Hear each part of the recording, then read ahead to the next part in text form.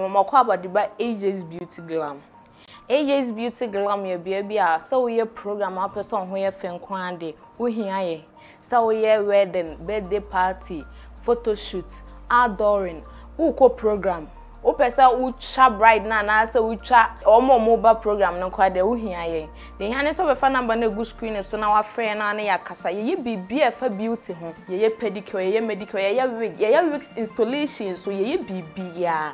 Inti de hia ne so be fa number na go screen so no na wa friend na ya twetwe nkomo. Na woni ma de so ye bo so da form say who ya titi bibia so e na de ba ko so e de wo AJ's Beauty Glam ne say ye ko baabia an baabia wo bia ye ba even flight crowd we see twa ne ye ba e na mo hudo nti ye beba ne aba be sieseo ne aba be dress wo ma wankasa ho ya kono na duru bedwem a ya hwe mienu ne san so wo cameraman ye ne wo monam an ye wo cameraman nti so program no unya cameraman en wo rekra frɛ ye ne wo mo beba ne aba betwa no mu twa so otimu say yes picture na da honom ne bi se de be kasa wedding de eno ane oba enije nti wo ye wo sa wo ma ho ye fe nso ne wenije eno nti ne be bia wo biara de hia ne so obefa ye number ne ye beto a ye beba ye bo da form kama enu mu bedi nkomo na de wo honu mu bia yaka AJ's Beauty Glam, home of beauty home of beauty ampa.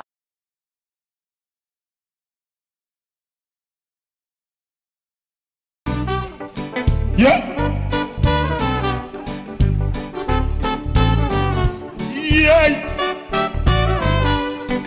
Yeah.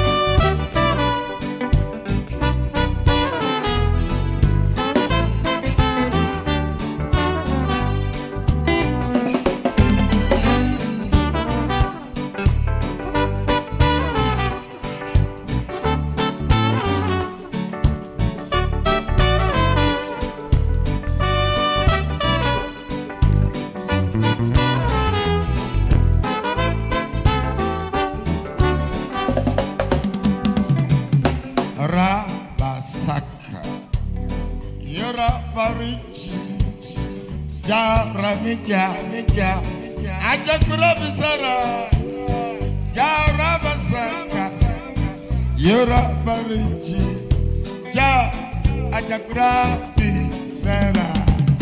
Hi. All over me, It's moving me around, moving me around. turning me around, Standing moving me around. All over me, moving me around. The Holy Ghost power is Moving me around. Jarabasaka. You are Jaramija. Ajakura Bisara. Jarabasaka. Yurabarichi. Ajakura Bisara. all over me, All over it's moving me around, It's moving. turning me around, It's turning. moving me around. Moving. All over me, All over it's me. moving me around. The Holy Ghost power is moving me around. Yeah. Aye. Oh. Da da. Da da da da da. Da da da da. Yeah. Da da da da da. Yeah.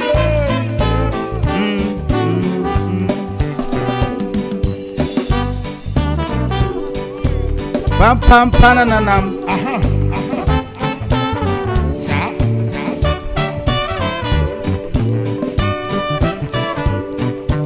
Moving me around.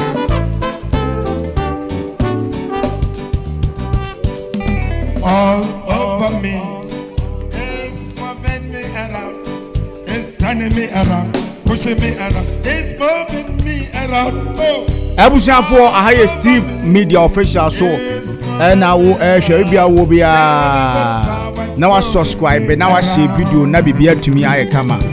All over me, All over me. moving me around, It's moving. turning me around, It's turning me. moving me around.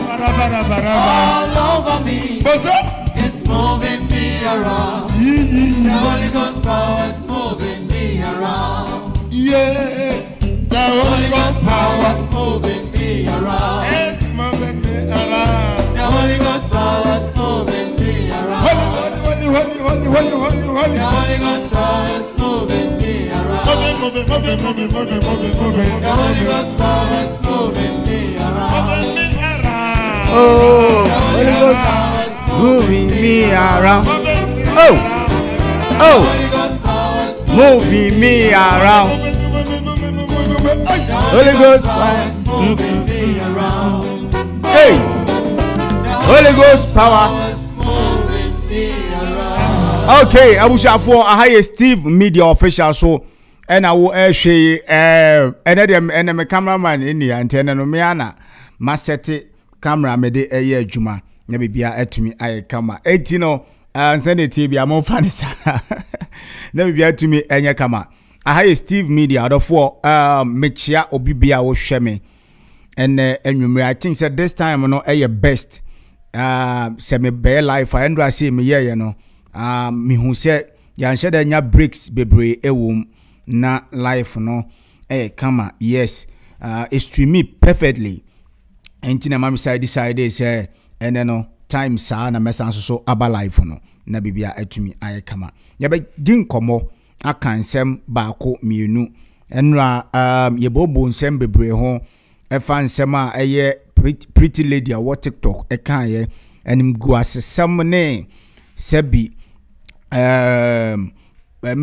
ensem ye digu nipa ho fin a oka edigu ye papa Steven Adom Kyei ho fin ene kojo enkansa lewen ba be clear ni ya di free o se girl no on kan okre na information me manya ne se girl no asofo bi na hye na chi yes lady no I find pretty lady na on fa nanim emba e wo TikTok ona oka sofo Steven Adom Kyei the prophet of God e ho asem no asofo bi na hye na chi se onye sa ade no na ebusanfo debi ameka se papa Adom Kyei adwuma wo ye no so obi se wachi o so obi nse wachi o wanim gu ase de ebe den ebeba na eba nso a wa ankasa baji bebi a wo de befa na bebi atuma kama ena afensu ebekọ Kelvin Taylor ababeka assembly ade afa Rev Obofour ne Obinim ho yes ninya ebekọ sa ensem no so ena number 2 Captain Smart ababeka assembly na asema Captain Smart ebeka ye no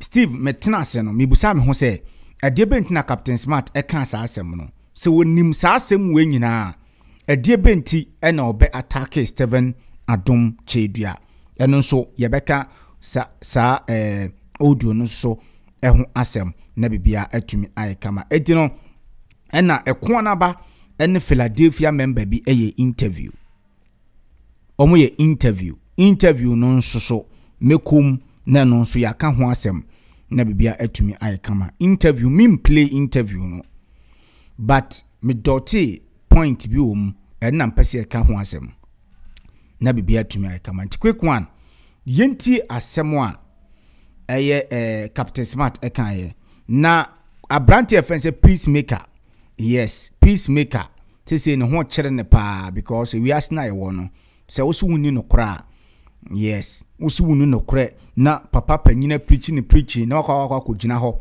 na wo chirechirem said ya wo pe your mysteries be what the word of God mo ye wo nyame asem na kasa Bible na da wo no ye wo hintasem bi wo sa hintasem na ewo nyame asem mu no se wanya obi a nyame ama na sa hintasem no ho tumi a wo be kan Bible no but wo be ti ase se de wo pe no eno na ma eno na tama na Yesu kin kan Bible no wie wo se asem ma kan nyina ba mu ne Farisifo se wo boa wa bodam because no munti bi da so obi be kan asem wo se asem na me ma kan abam na memeni die nyame soma me no na meni nyame ba no na nipa dwo mo tell say what onipa wo ba wo ode we ya den kwaye nyame ba na they don't understand entino se wonti obi ase a obi preach na wonti ase a you can go and ask nipa mo ti ase Ekunaba ye interview obusa lady no question bi lady no obusa lady no question no as if say ase ono Ekunaba no me dey me who free interview ni say Ekunaba ankasa making the mind say until lady na say enti obusa question a eye attack me dey so obusa question bi say na Yesu na mudi na chi a Yesu ni baaye no obeton so obolo sa question na kwa na babusa Philadelphia member na oye ni interview ene no mesi me mo interview because interview ni nyina ho hia minim se wahwe onhwe nso a asema hia kakra wo mu asema address na America no. First of all we be kase ne kwa se Philadelphia ni interview me to me no se bia Philadelphia ni contact me kase ni interview yo nipa bi obetimi na interview mo be hwe a me ne Rashad ye interview about Cells+Adom Chedua e free ho Rashad enkan Cells+Adom Chedua ho asembo ne da Rashad OGH page so what study because he was ready to listen. You understand? Ekwana ba nyo obi a oye ready to listen. Obusa say Yesu na mudi na chi no. Obeton so obolo. Me tie question na kwana ba busa na say what? Ana na kwana ba busa sa question no. Because me minim say Yesu ba ye no. Wan call radio. Minim say Yesu ba ye wan she suit. Minim say Yesu ba ye wan call restaurant. Enima bebre wo ho na Yesu ba ye wanye but asofo ye no nso e. Nene me prove a kire mu de nti a me se Kelvin Taylor eye me godfather me kire o. Kelvin Taylor we me godfather 100% and I'm proud to say that. Enipa de within the line or across ye djuma ye no. Obetima ka bibi e bia me nya adwe me so betima ka bi on me nya adwe but Kelvin Taylor is almost 100%. Tie sa yen orientation say from Kelvin Taylor there no. Tie asema Kelvin Taylor ekaye na miwia meto asoko captain smart there na make so ne Cells+Adom Chedua adwene ye pe but me who the reason o agree say hwi ni ho o agree say hwi no ba na me nim the reason why obe attack Cells+Adom Chedua wa bra onim so gidi say hwi eni ho ti sa audio. Young boys ni bana omo be di musika di da mu wi a ena bi na bi na nam Ghana also Obofour said the ende ono kasetia eye the religion because mon kwasiafo wodi mo ho anya ne ho Obofour Rev Obofour se hwan ena nam Ghana ena Kristosum no eye tro ena de ne nine say Egyptian pen odi nkwasiafo mu de tu agigi mu musika nyina koto phantom enda o ka kire mu se osom no eye azaa ekuro bi anka kine bunukom ye tubufo amonte Ghana mo amofra mu Christopher dodo no magimi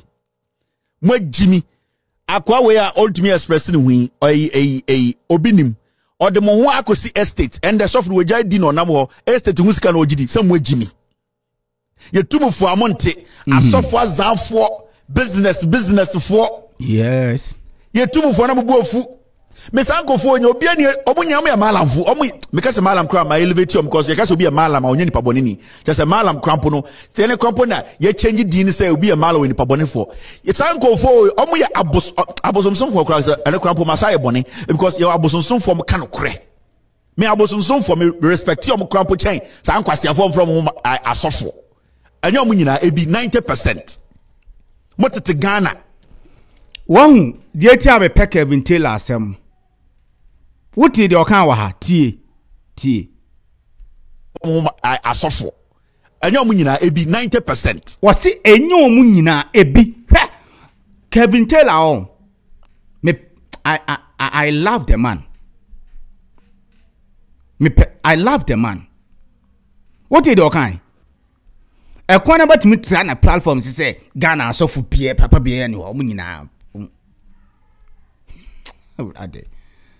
this is abosomsom for Christ and the crampo masai bone because you abosomsom for kan okre me abosomsom for me respect your crampo chain sa ankwase from asofo anya mu nyina ebi 90%. Okay e wana na mpese wuti wasi ebi 90% enti wo no kra nim se Kelvin Taylor nim se papa wo ye dey e wo ho enti wonti min ka se asofo ne gu Ghana ni nyina omunya papa. They said they're going about trying the platform so can so to me interview be so a sofo.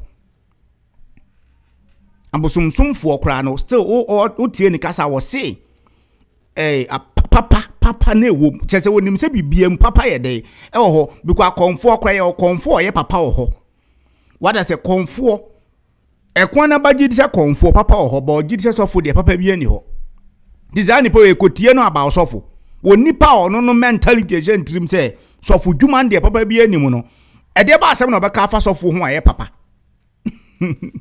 what did me chona say eto obusa lady ni say Yesu na mudi na chi no Yesu no oton so bolo sa question obusa girl ena me say se nim bebre se sa na ye kan de a nim bebre Yesu ba e wa anye ti enke ni kwan se ne enka obia ko di Yesu achikura ni kwa se ko ye sa de no what did me chona say me ba cho Yesu ba e wa nyusu iPhone 13 Pro Max inti ka Kristo ni bi nu kwa so ye woni me bebre Yesu ba e wa nyusu bi. You have to understand certain things. In the Bible, there was quotation be first a book be ye feno Bresosem the Chronicles. What does here? Bresosem ti brebiani emunsem. E brebiani de nyame frɛ Abraham ode ne ye no. Ye ode nyame frɛ Moses nso ode ne ye den. Eye omu adwuma na nya pɛ. Se na nyame frɛ Abraham nyesa na ofrɛ Moses. It is the voice of God abano wo ye adwuma. No one ten ase you have to learn. So person wo tu obi ase a. Lady no ese ote papa ase na papa boa no amanate Kristo suma se. Wo busa lady ni se na de ono ate ase no o person o kire wase. Ade obi di over 3 years study papa na ate ase no o person o de just 1 minute no gyina platform so no ma wo ate ase. Wo person wo de 1 minute no gyina wo platform so no e ma wo te papa na se. So person wo tu obi ase a you have to study the person. Se na person wo te papa na se aka da ka wa hwehwe ka wa hunu but wo nye wa adwene. And me I will not waste my breath on you say me be kire wa mo ate Cells+Adom jedu ase because what the kind mentality na se otirim say o tan no on ten ase onye papa to me waste my time.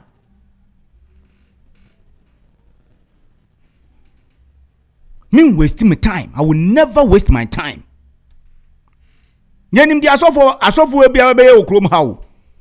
Entmen ko tie obi a wonim di asofo bia ya on social media no hu se da so anu afa no de video.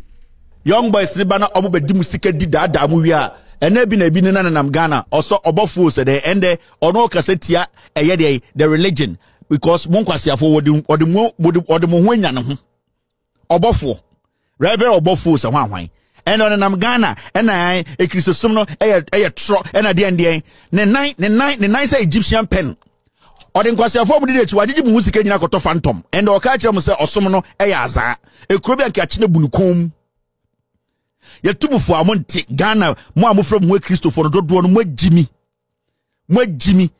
akwa we a ultimate express ni hui obinim ode mo ho akosi estate and the software we di no nam ho estate hu sika na ogidi sam magimi ye tubufo amonte asofo azanfo business for ye tubufo na buofu mesanko fo onye obi ani omunyam ya malamfo omu mekase malam kra ma elevate because ye kase obi ya malam onye nipa bonini just malam krampo no tene krampo na ye change din say obi ya malam nipa bonifo ye sanko fo omu ya abosomsom fo kra ene krampo masaye boni because ye abosomsom fo ka no kre me abosomsom fo me respect omu krampo chen sanko asiafo from asofo enye omu nyina ebi 90% motete Ghana sinyo mu nyina ebi 90% kwana bakwa de wo like eni kwaso obi mo Philadelphia ni bi akwa kwa ne platform so ko church nsem na design pa no obete wase because no one making mind so on te wase na nti wase china say ni pa bi say but or respect say your friend say comfort ya do ye de ya meka oh me I don't have any issue with agrada me pa agrada asempa first na oye de nyembekai ene me penasem because consistently no or proving itself say was sachara and I like that sometimes you know ebia onipa timi encounter situation bi otimi ya ade bia that moment you can't judge the person say bia ni kunu issue ni ade no mintu meka se wanya ade relationship styles de me no it take happen so me I don't talk much about it so what you say this obi aja na yiri we Israel wonenam yi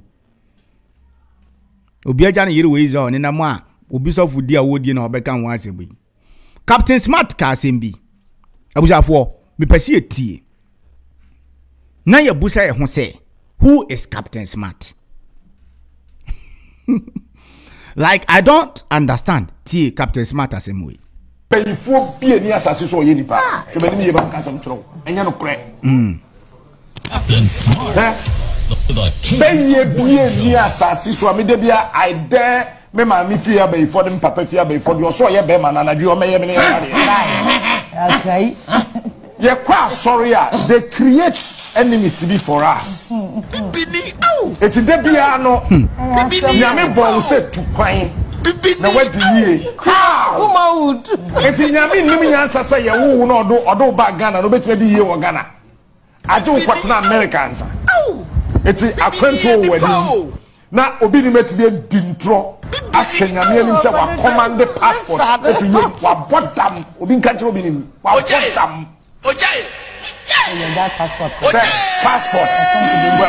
Wa conjure passport if you now Obinim that day no wa bottom. You see, na ye design nyama we nyina echi. It's ama Kristo ho aye tan. Ama Kristo ho aye tan. Se wo fi abayifo wo so dae se obi anu aduane ma wa di me ye ka kire me se wo so dae se obi ma wa aduane a me ni na den hey abayifo tirimo omre ko be fa akokọ ni odwan nam wa wo fifo se oto kono den ho wo so dae se obi anu aduane ma wa di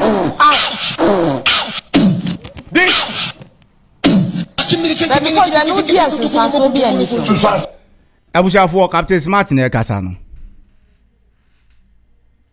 Captain Smart se beye bia ni ho nti so dae na obi anu adwane ama odaye mu adi ti wonim we nyina ba obeka se tia Cells+Adom chedua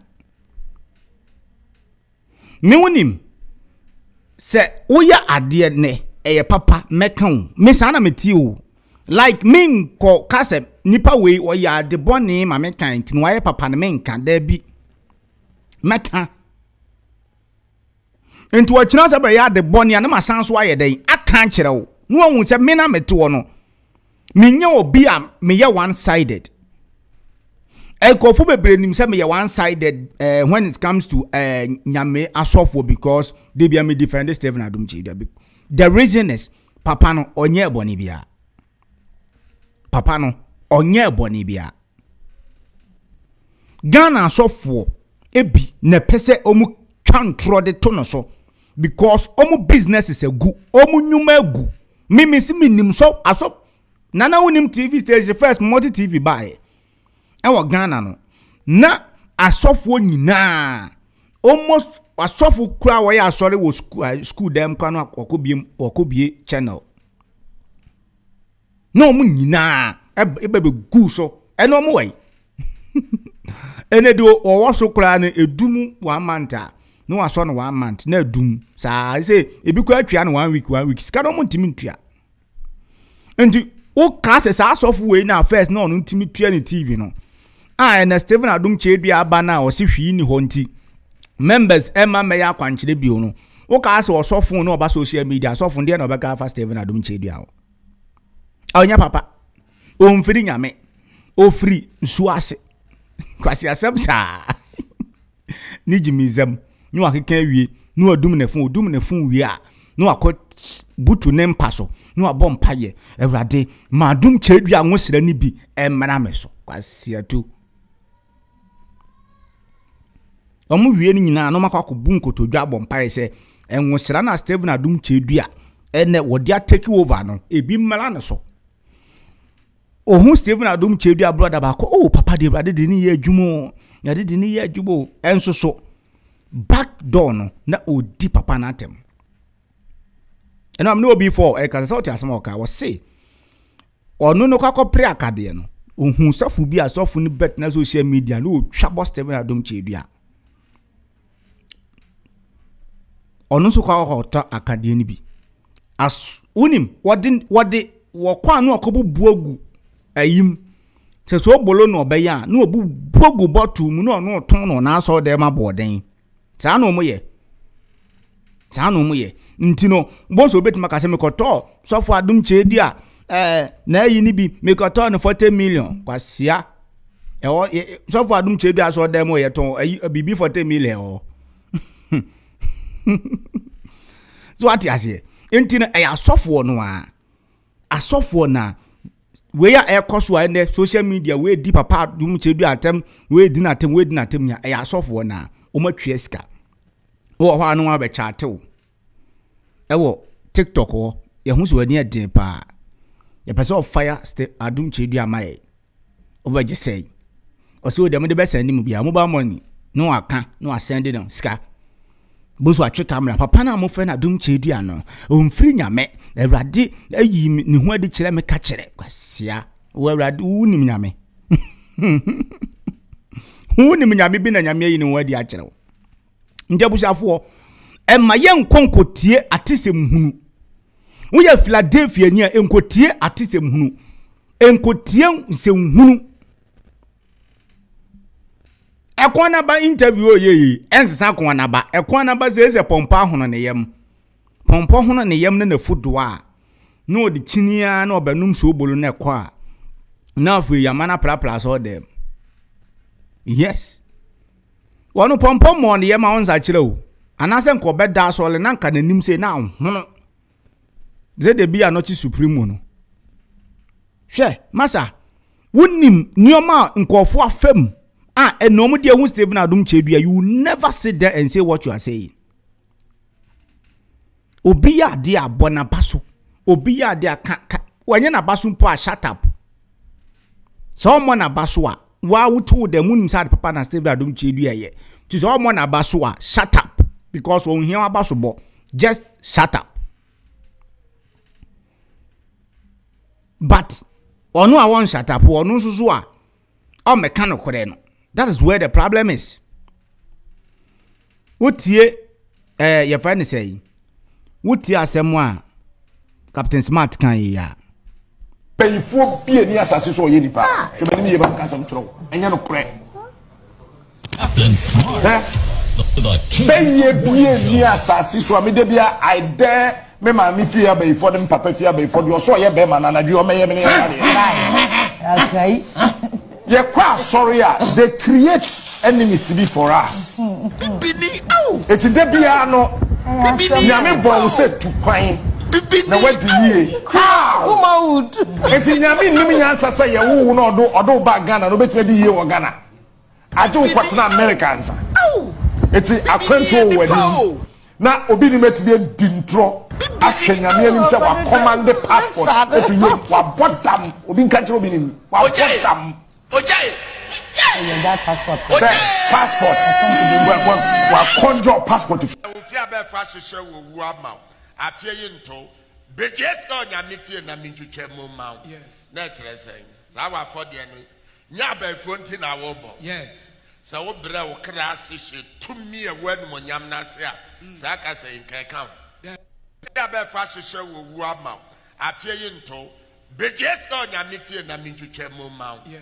Na kire sen. Sa wa for de ni. Nya ba fonti na wo bo. Yes. Sa wo bre wo kra asihye tumi e wanu monyam na se a. Sa ka sen kan kan. Enti papa we ye cassette ano. Captain Smart, papa we ye cassette ano. Na eya na ye me yase Ghana journalist for.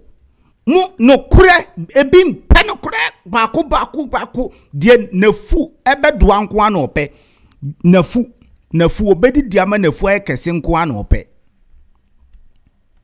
Obedi di ama nafu ayekese no eno nko a ena osole a odwene ho eno nko a na osole odwene ho. Nyame adom o chena Friday. Papa wo poku ase. Akra. Timu amu abrochire na mo bembe woni nyina mo nko we ma menka asem kyo. it is not easy for a blogger like me to say what I'm saying. I don't think that be a corner by the better. So I better saying, "I sister coach mom say Steve now send Kyei medre na me say, hey, na mo dia no credit da hwa. Mo timi praise so fubi. Wonim, the reason they say no most of the journalists for no. Enam say omo fu no omo de nam ti no. Won so mo praise so fubi anese so fu na mo sika. Sika na san no mo jai. Enom timi san so fu ni nya beef. No ma akam omo word wo you say be expose you. No ma expose you so for no. E o ma no mo san na ye fine. San kwase as de na memenye. Sa kwase ade na memenye. What am John say? San kwase adwuma no menye. Otimini so for na ye fine. No akabia ma na. No nanya beef. No expose so for no. Na like to me say me agrada futufo a kameka sa man krado agrada nkeni kwa so ni free bill enipa bi a wo ni be ye free na wo ni be jai free ya watumi a record wo phone so e de baba to abonten e de di watem de wase nyina de di watem yes admin ni ye free what I say ye ni za nipa we nye free timi me agrada futufo I will tell her point blank say enya man krado nye free because you have so many people about me know my free fresh people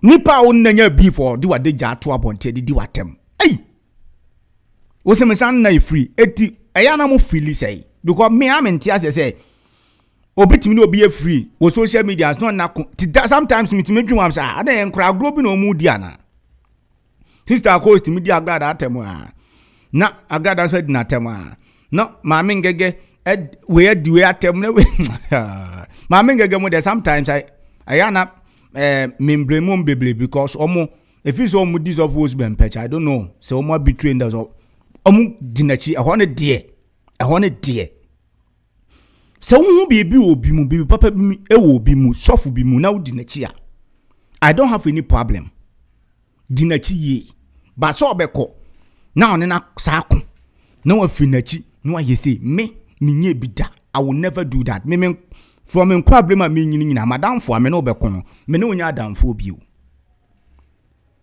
mechi awo hi but se me no tena wo sa adam for no wadi nkomo me nye bida me obuzo obi a waye madam for da obeka kire wo me no obi kura gya adam for na wo tu fi a me nsi ho bio me sa na me life tie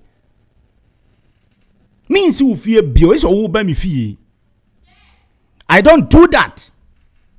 What you say, Ebusian for? Etina, my intie sa same way.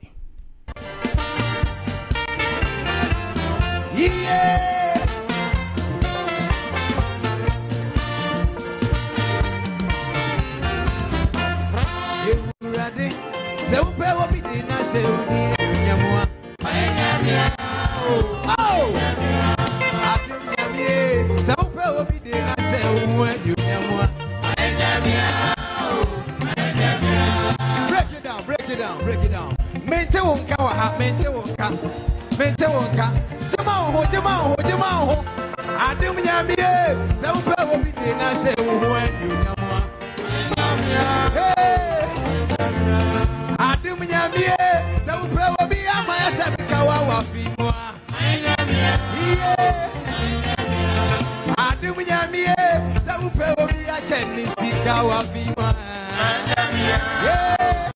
Be fashion wo ama afie yinto be jeska nyame fie na mintuche mo ma na trese sa wa yes nya ba fonti na wo bo yes sa wo bre wo class she tumi e wan mo nyam na se a sa ka se nkan kan okay abusafo mami mayen the reasons why enkofo eye di omoye no Ekwana ba kan asem bi say papa no ton adifo dokono e na woton wi ti ekwana ba men kan asem nkirewo obi ani ho ba be kire di bibia papa no ton wo ho de a kirewo ti obi en ho abekyekyere biare akyerɛ wo na also we investigation wo na ababetena wo platform so say wo suma obi amana kwa akoto akade na nipa no kwade no amana ahwe afuna baba busa we say you don't have any fact, you don't have anything, just talking. Mimi pewasem me I can't hide the truth. Me no kra me ntumi fancy. Me pewasem. But as a right now no, enema bi awoye no, I don't get you. Mo de mo mflemu, si enim sa mo de mutimi ye. Minim case amutimi bo. Etimu de mu mflemu, mo de Ghana asofo mu mflemu kwara mu ntwatwa kofo ska. No mu kwatra TV so say ena me kwadum chedi a na ye say cha nipa kro no sof bi ma uska na akotena obejimi wo bekasa anse hu na wo cancer beto tomunufu ma akoma yale a eni edu na bebo bom mu de mu njimu mo ho mu ntena ho na sofu bi a woni tire ni kon e ma usika se beka sa asem fa gu Cells+Adom chedi ani ma ase yedi me de mutimi ye Ghana asofu timi ko fa nipa no wakata omanim no mu dinse hunu but Cells+Adom chedi abresu die mu ya ye betemoto me makase Ghana almost 90% of nkofo amudo mbagyan so odam ya azan no mimi hu omu amitimi hu because my encounter bebere timi hu omu ami hu se we ho ya azan nipa ni bia boss no so me won number ntidia na obitima ya DSC Obinim onse sofu bia ka bitela video yi obo Obinim din Captain Smart di obo Obinim din me makase Obinim obi na me penasem me makase no kwa mintimi fancy but niema bi Obinim beke kan ye no me doubt because me hu say nano man bi awo busho Obinim asolo ofre me ne me kasai he was a very nice man na me ne kasai nam se me Obinim no this is water ema okanya mempe I don't have any problem about Obinim because Obinim me nya sofo na me na ba benya problem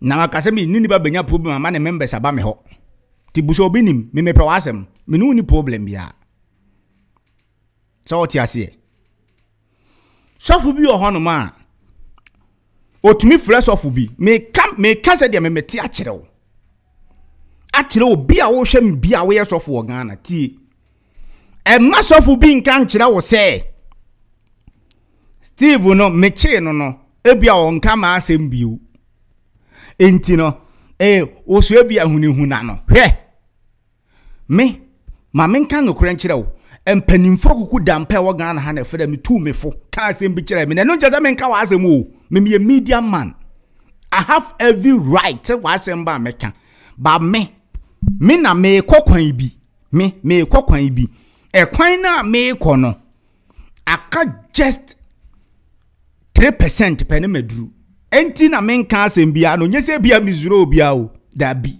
mizuro bia because me nya bone we want sanity in this country to say why are they mbeka na office obetimi the police ehunehuna me anase obema police ni bia frame me ana we bia oh massa forget police ni police fo nyina nim say de me it is right 2 years of na we ya de bi na nsem fata na wadwen say sofu bia fro aka che say e me hunehuna no mommy di bi otu su ko hunehuna na massa forget na me no de me kan wan ho ya to okwa ye mbehyew ti no watwa so ntem because I know a lot, I have a lot, but be binti de bia me kaze enka Ghana so for mo ko nshira na kama shira Cells+Adom chedua but then nam se mutrimu adwen adwen papa nti no because papa Adom chedua ami hu nti ne me bebere wa magai me senka kade be si okrom ha no kade be si okrom ha no ena nka me Ghana ha ya meti ena meti ya betime ma police ni afele me na mini Ghana na me kame nseme mi bebia no amka me kotena na mi ntimi ntena bebia no amese me kotena ne na mi ntimi ntena country bia ni ho ndi wo ya nyanze nipa no memetime atukwan ne ya se mesi wachina metukwa meko nti nya wadwen so ma police ni bia be fra na se o bia be fra mi o da bi wa ma woni pedi nka afra me I understand wo ya de ya meka wo ya de nya meka eye madwuma no what I say munjaye mimi tuwe wa ankasa woni se mintwa ntro nto so wasema bana maka sofu bie no ametwa ntro ato no so da sense me share media se mintwa ntro nto sofu bia so da minya bi nso da mo minji obi asika da nyame na hweme ti se wo no me ka wa asem na so wo mpe a Captain Smart eka sei ti asem o kan ye o ti e word o yusu ma abusho Obinim so wote ho enso Captain Smart to o mu nkwache no what I say moma yenye oman no sanity mra oman nim me maza be menye akwala o like menya akwala o me Obinim say manche na ba bia obeche me be 2 years bi and I say 1 year bi me menya akwala o manche na obeche me Obinim just say me look young yes and to me abeka se me swa ba me swa manim no me abeka se me swa ba me swa me bo me mfetu ayembe hyew Chebi amadwe mo se akola bi na ni dili me behunahuna me beye ni se ya de wunnim no yenim times 10 o but nima bi wono ma ya hyada na yateso masa Cells+Adom chedua me se wodan ntontom a na se wosi wo po bi atare ne ho anom ni moja pe bibia ba fufuro fa enya Philadelphia asafonim tesa ye be paewo yendim dia asofo bebrebe ye wo Ghana ha ebi awo piefre bi ba adwumu asole dem ensofo na ankasa wo piefre ni dem no odwane so o ma wo piefre asole dem se honhommone Cells+Adom chedua Philadelphia members mon kama koma ntomo yem se de papa kan ye na no ukuada no se mon kama kuma nye de ntomo yem I believe in Cells+Adom chedua woni masofo ye di omachi woni masofo ye di omachi ogroma hwe me se mo de dako me perform ba ko sei na me de number na to so me se number we de mo mfrensi so na ma kire mo se de o mo hye nkom ni nyina me wia me hye nkom ni wia me wia ma kire o kwan mfa so me hye nkom nukure bi anim psychology almost 90% of them psychology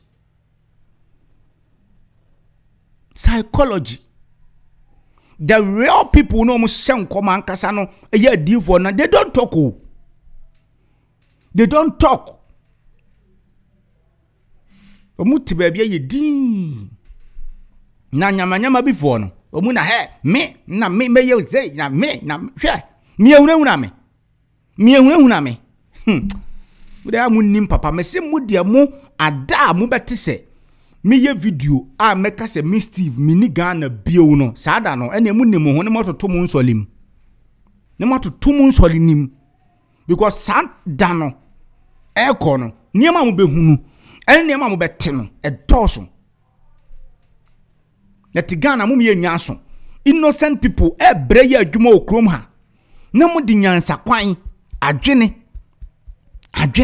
sofu timi ko pa adwene fi ni nyasofo so eden na utimi nyeska so jamasa de hian se wa ya kwankyere se onu anim sa kwankyere na nya papa enso bo baje 30 million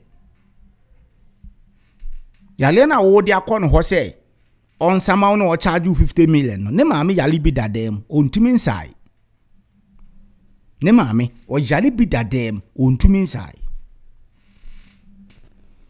nti se oba attack Cells+Adom chedua wana wa ho papa no to no na adwuma ben papa na ye fin wo ho ade ben papa na ye fin wo ho na ono ohin David bi a ne tia yese teteke oso no ete wo kan kwase asem ohin so yesu ohin David o se dai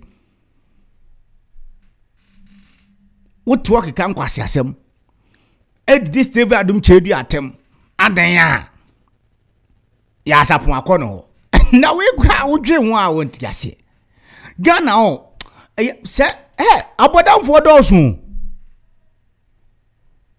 abote yedom kogu sai Catholic ho no na ho beye ma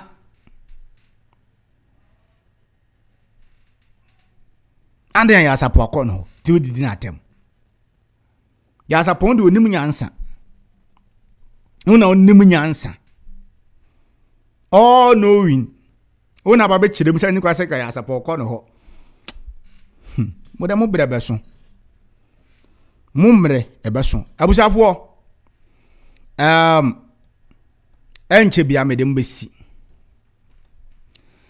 na nyame ya adom ochina papa ya asole mesi wo enkan ne important ba bibia wo bia betima kobi obetima kobi TV no so second chance TV wunya de towa yes eno ano no de ekoso bia obehu live na bibia tima ye kama enkoma sofu bia wa riskini unse Obinim ona asofo ni bebresu ano boys no omu nyina omusua Obinim because Obinim na etimi e boskini kama Obinim de masa oye akofo ani so ade hunu the boys no say ebenya ba beje no mudi na tem boys ni benya ba beje no mudi na tem hello yeah madam good evening nyame adom na so okay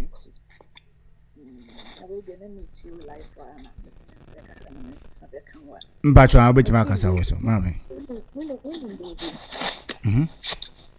ayana Obofour say adum chedu ayo sofo na wachi ni pay na wo de obache wo na okoma na ebia na oye konfo yeah na papa adum chedu ade a me penase ema mani gina ho se what is papa yi agina na yi so kura say obu obi dina company afa no hoda say bia nkofo na medum dabi da wonu wota what is papa wa kan bi da dabi enti so mo pe wodi wan kan ni nka wo ye nyame ade anka ne brinke baka so wadi ewu pa eye Moses sibunim baby o kan Exodus 32:27 na kan wa joti Moses na ye yo Moses abodi Israel for ekotwa apokoko no Moses na ye enti papa adum chedu ase wo bi di nsemhunu na wa me ache no sade be ya di asomdwe beba na ankofa hanyan ama ekuro ni mu amoso mo nchi bi da o mo nchi de Moses ye Israel for what can Exodus 32:27 was na oka kire won say Ewrade Israel Nyankopon sie nie monfa mon krante emo bomasene na muntwa nko na munsuns mun wase de na munsane emra enfri ensaban na eti enkonati na munkunkum munuanom ene edebei monamfonom ene mufie pamfo ade wo bi babu sa se de benti na basa basa ye be Israel mu no Moses na gina ka asase Onyankopon na ka kire Moses se wonye sa wo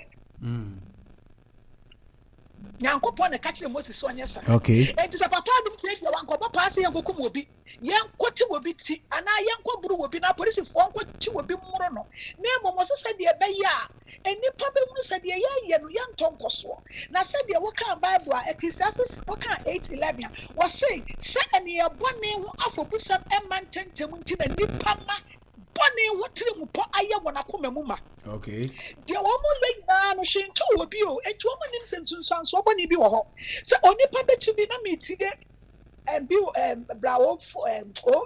Obofour said the difference Obofour okay that's what we are one kasa say ye break papa ni kwaso and wo busa me so Obofour say ye break obi be di watam abepene na ye na minti bia so wo mo ya so po so mo ya konfu so mo ye omuti dia papa ye ni nyomuti ase but omu mentality say omu enkanta no omu Yes. Almost as you. She says, I saw for one with the two cognac, so I never did a cognac to you. Then young cognac, they have a papa Simonia Zano. Yes. Namunya a fake commissioner Mushano. And a woman with the two cross was Munyai. And it's a Kajia Bonne and Munyai. Now, Moses is crown. It's drive one woman. I'm going to go catch and say, oh, my check can't cook woman. Any woman, young woman, now for fun when a bush, a woman, cum woman, says, Israel for I saw them. And the papa didn't tell the answer, won't go sit that bay. San Cabo de Moca, maybe a papa, say, yes, I want to meet in a tamoa, some yoka fracture. I don't know, the case is 8-11. No, I did do my shame 2 women to know for wedding.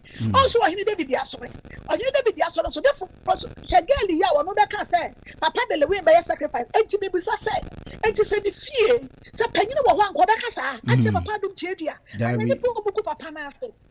Oh, and the twin said, you can flat, men question you, but me tia papa, you said your papa can be I and crack. And Christopher, but not yet, dear thing, and fear, Jamai. Ya was you see a grand boy, Jamai, when I fear. Papa don't cheer ya, will be rather one day. Next one, I was said, the next year, we will call many Panamasa. Yes, any Panama, sorry, but my friend, and not the bunny boss. I'll put some forward this way.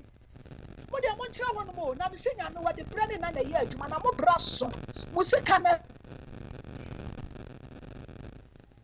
Oh. Hello? Hello?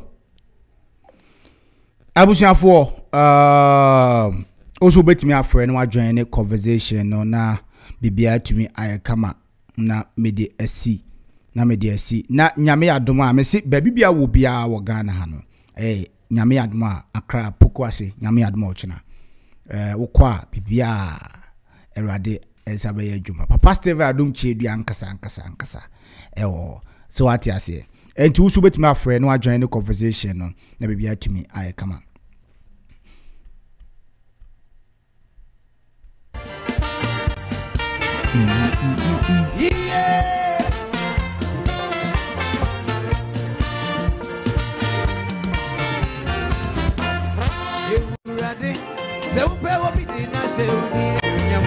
Mane nyami ao adum nyami mane nyami a abusiafo said make asem we atwam na next call ba na yafa first day am ye Cells+Adom chedua papa ehu video asase me maka me say course am nyaye na minya sa course ni bida. I'm telling you me ubuso mo ben me nya course pa ba sa day no course am nyaye minya bida. Na onim obi obefre bia anso asem o kan se mi papa no me nko no hoda TV so na me hwe no me se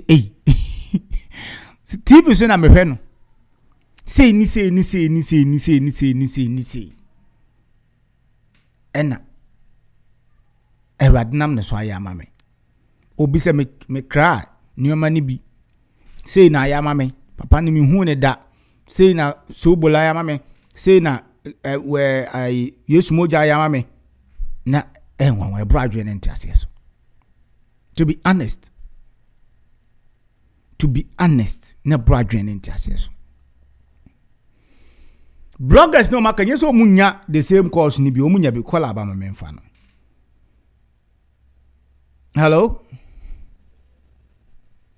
Hello, good evening boss.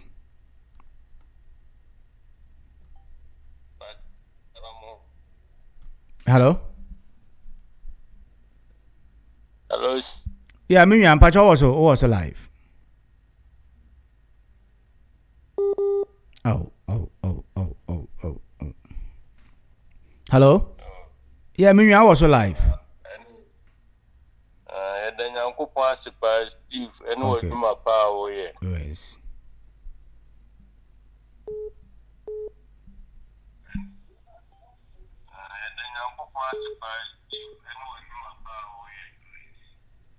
Hello.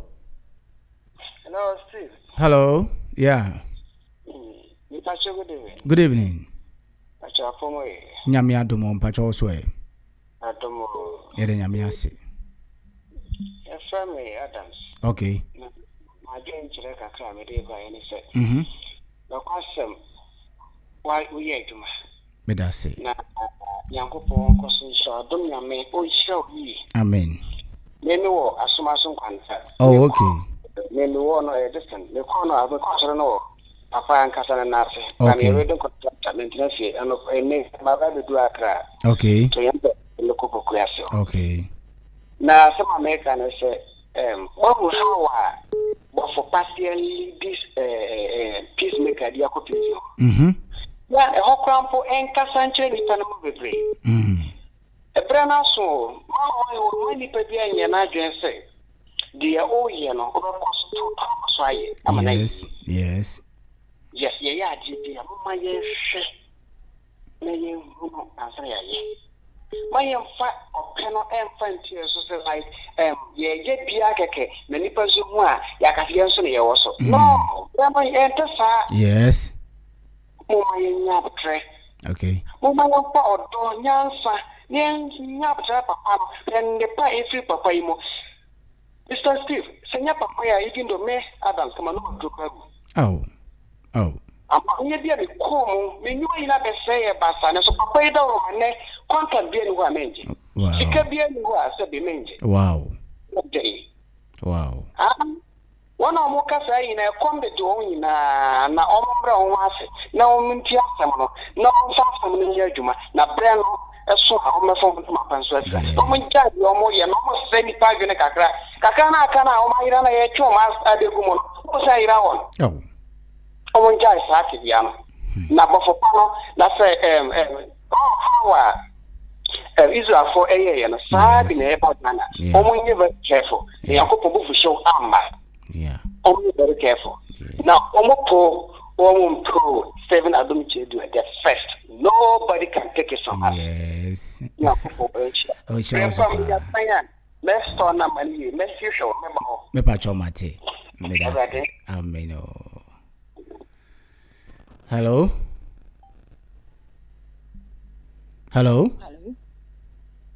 Bebacho was alive. Good evening. Hello. Good evening. Bacho was so. Hello. Oh. Hello. Yes, hello. Yes, madam. Good evening. Bacho Steve Median, yeah. Bacho Steve Median. Bacho Kamikasa Sister Crabby. Bacho Betmakasa. But I see the Yamish Kawase. Amen. Unsha also. Amen. Then you want to see Gina who must take another champion. Thousand or so, but you are someone. Amen. Now you are canning and see you. Yes. And see you. And you are also, and the best now, I have the Yamma and I don't take the upper for what. The Yamia Slano, no correct.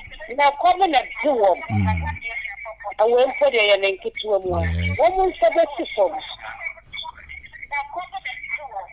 Now, when we are all this year, I don't have many other maswat. Amen. So, Madam, some of what was swapper, Mamma, Mutina, Mukuma, Papa.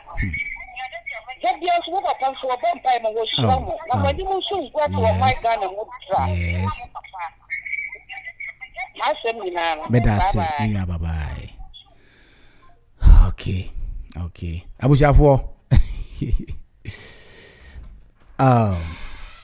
Enche bi ande the program no abawi na bibia etumi aye kama.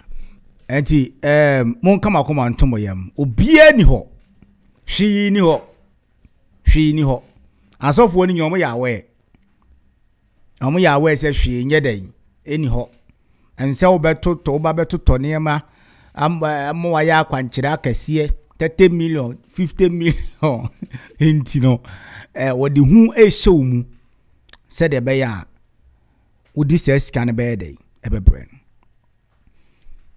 asofo na mo hyehyɛ sa pretty lady o ze wan hwani na chi no pretty lady ananima ye hye preku no mo a mo hyehyɛ na chi no mo brebe so no wonder say mo nsole nyina matotumu a mo tete wo no ma mo hu ne mo ye mablabo. Hello, good evening. Me ameni me nwaba me ba choka sa metie wa mentie hu o machine man tisa o be confused. Okay. If I join somehow. Okay. And somehow pa. Na Obinim na no wakos of no so. Wa no na chi winti na. Ono so di police hu no. So on we jai papa samaka. Ono sa mine we jai papa samaka. Yes. And nti na ama wo so we jai na samaka. Na enye se usuru. Yes, bibia so bia kwa nyu bia bibia no bia be bibi. Yes. Yes. Because Cells+Adom chedua me say me hu ni da o. Me yare cancer. And Sunday nyame adom me ho ato me because of that cardiac nti. Wow. Me hu nanim kra da. Oh. And Sunday me ho ato me kwa so for bebre de ochi wi me ko no ho. Na kaya boy and bra na easy. Enunti ema ye hu papa inu yakasa kasa fi kakra tia. Etia no because of the mahuni because of the omo ye. Yes. Also for ba ku bi kra do ka chem say cancer no dey say na ya cancer dey ni eduru. Nso wa ti ye sikasa. Just what Jesus can we answer no kasa asem na kire wo. Na na akọ na on Jesus can won nin kan cho say we dey say na tie. Bra. Oji ye musika sa afa me fra na onfa me fra na akwara ba akọ. O ka chem say cancer dey ni eduru. Wow. Nso nde bra. Me wa hoade me won kwa. Nti ja omo na sam eha bibia so ebejo. Yeah. Amen come on. Amen on count on pa. Bye.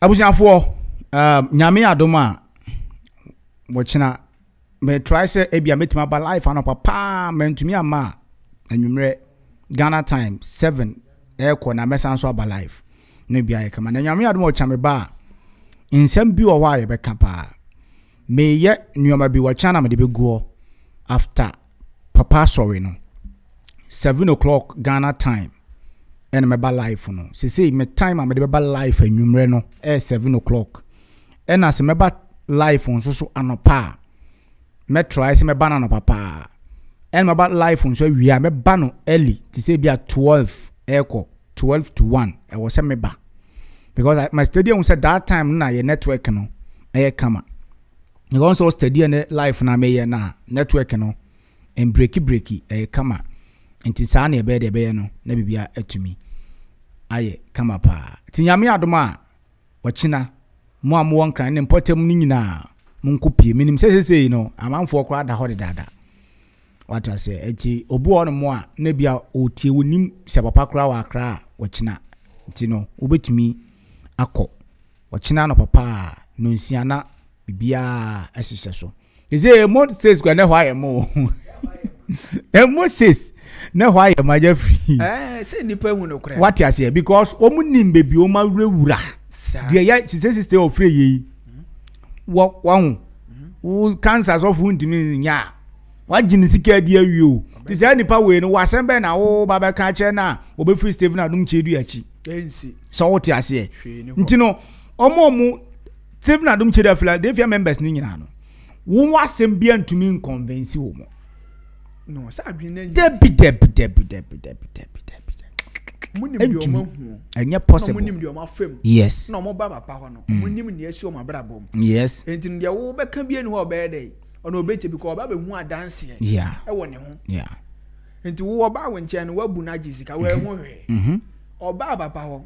Wanye ne hwe. Wa ba be hu bibia. Na afi wo na obu ne ji na ade no wo se papa yeze be keka ebu. Eno so no motia no mo nsu no muti. So say no dey say because omu hia ska no sanity omu hia ska no papa nsa hwi no say on so adika no so be ndey say ade akura ya na etwa akaka fo asofo no say wo wonim say na me wosofu bi na Tata bacho na car no ye 10,000.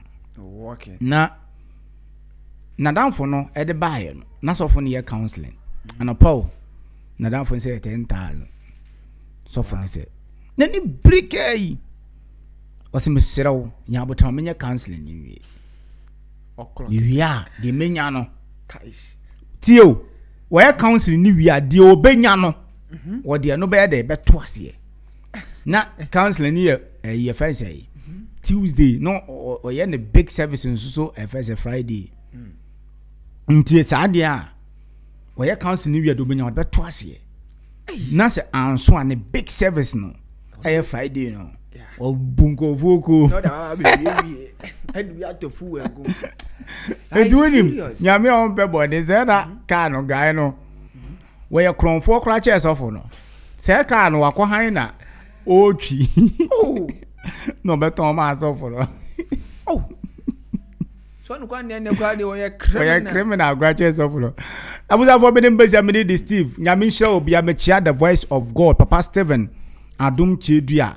Any Philadelphia Royals mo bo adwuma papa minim se enkopem ene na awatwe de na wan say time mo na asefo nyina no chese yenye omo na bibia tuma ayedai aye kama mechia Philadelphia members both home and abroad ba bibia mo bia adom nyame enye mu show onye makoma so ade nyina anye den emfa emamo na bibia entumi enye kama Steve Media refo Steve Media adofo nyina medomu nyina Ewade nshwa mo nka mo ho entimidi mbesia na bibia atumi aye kama adumo adumara kwa o Philadelphia adese konkron masa de bia uti enye easy o adumo adum ara kwa o Philadelphia adese kronkron Philadelphia adese kronkron believers all the way believers all the way second chance say you down what I say me say nchebi abo ase second chance nchebi and nam DSTV so oh yeah very soon na fa tia so for dani so o na fa wo ye be ma akobi na moji ne kwadum so say yi ma free moti so say Papa Adom chedua second chance TV no fake pastors no every multi TV no so o mo gina so no so mu hihi mo mai say o mo di yibo ebi mu di yibo na o ma sa aba so fu bi channel na di yibo na di yibo ado ni ayifo omutwe mana na se edru tam se skatwa ne nkwa no maje no mo de yidu mo pe tu sa betwi a sa no mo de ama abusafo ene ya kala okay peace shalom bye bye hello ebusiafo mo kwa badiba AJ's Beauty Glam AJ's Beauty Glam ye bia so we program a person ho ye fenkwan de wo hia ye so we wedding birthday party photo shoot outdooring uko program o pesa ucha bride na say ucha omo mobile program no kwa de wo hia ye de hia ne so be fa number na go screen so na wa friend na ya kasa ye bibia fa beauty ho ye pedicure ye medicure ye wig ye wigs installation so ye bibia into de hia ne so be fa number na go screen so no na wa friend na ya twetwe nkomo na woni ma den so ye bo so da form say who ya titi bibia so and ade ba ko so e de wo AJ's Beauty Glam ne say ye ko bibia an bibia wo bia ye ba even flight crowd we see twane ba e na mo hudo nti ye beba ni aba be siesie ni aba be dress wo ma wankasa hwa ya kono na duru bedwema ya hwe mienu ni esan so wo cameraman ye ne wo monam an ye wo cameraman nti so program no unya cameraman en worry cra friend ye ne wo mo beba ni aba betwa no mu chance so timu say yes picture na da honum ne bi se de bia kasa wedding de eno ane oba enije nti wo ye wo sa wo ma ho ye fe nso ne enije eno nti ne be bia wo biara de hia ne so obefa ye number ne ye beto a ye beba ye bo da form kama enu mu bedi nkomo na de wo ho no mu bia yaka AJ's Beauty Glam home of beauty home